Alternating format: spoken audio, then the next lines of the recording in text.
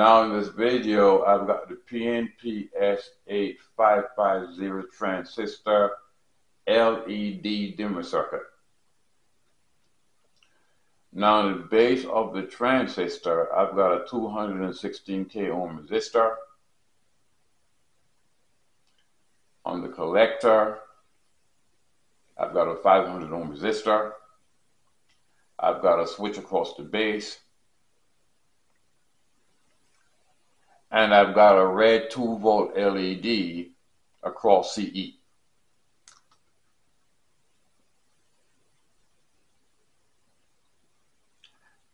And I've got a 6-volt source across the front of the entire transistor. Now at this time, the transistor is off because the switch is open, which means that the current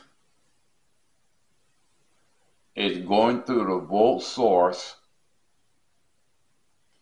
and through the LED and through the 500 ohm resistor and back through the volt source. The voltage across the LED is about 2 volts. This is with the transistor off. The voltage across the resistor, the 500 ohm resistor, is 4 volts. The current through the resistor and therefore through the diode is 8 milliamps. And the voltage across the diode is about 1.9 volts. Now, this is when the diode is at its maximum brightness. Now I'm going to close the switch.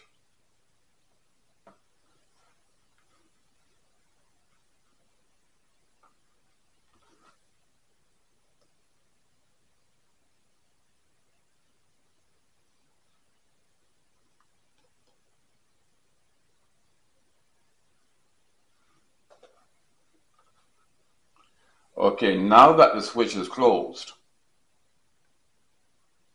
that means that the transistor is on. The voltage across the 500 ohm resistor is now 4.31 volts.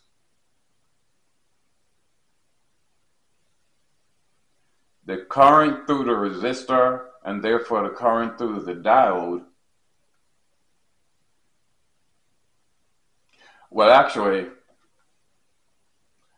the current through the resistor will be split between the diode and the transistor for a total current of 8.63 milliamps. The voltage across the diode right now is 1.71 volts.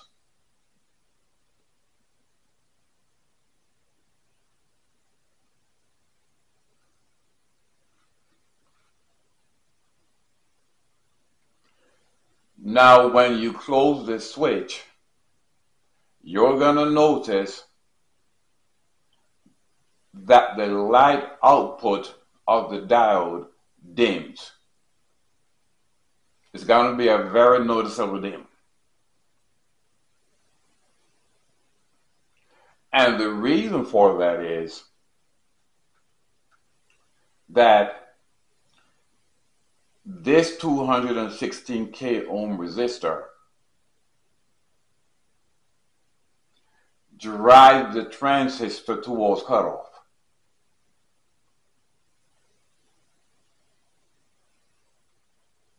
Which means that there is less current actually going through the diode and therefore you have a smaller voltage. The voltage when the transistor was off across the diode was 1.9 volts. But now that the transistor is on, there is less current flowing through the diode. Therefore, you have a smaller voltage across the diode. The total current going through the resistor is 8.63 milliamps. But that 8.63 milliamps is split between the transistor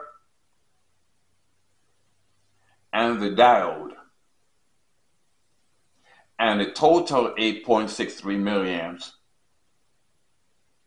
comes out at the emitter. Actually, the current flow goes from the volt source. Some current will flow through the diode. Some current will flow through the emitter and through the base. And the rest of the current will be flowing through the 500 ohm resistor.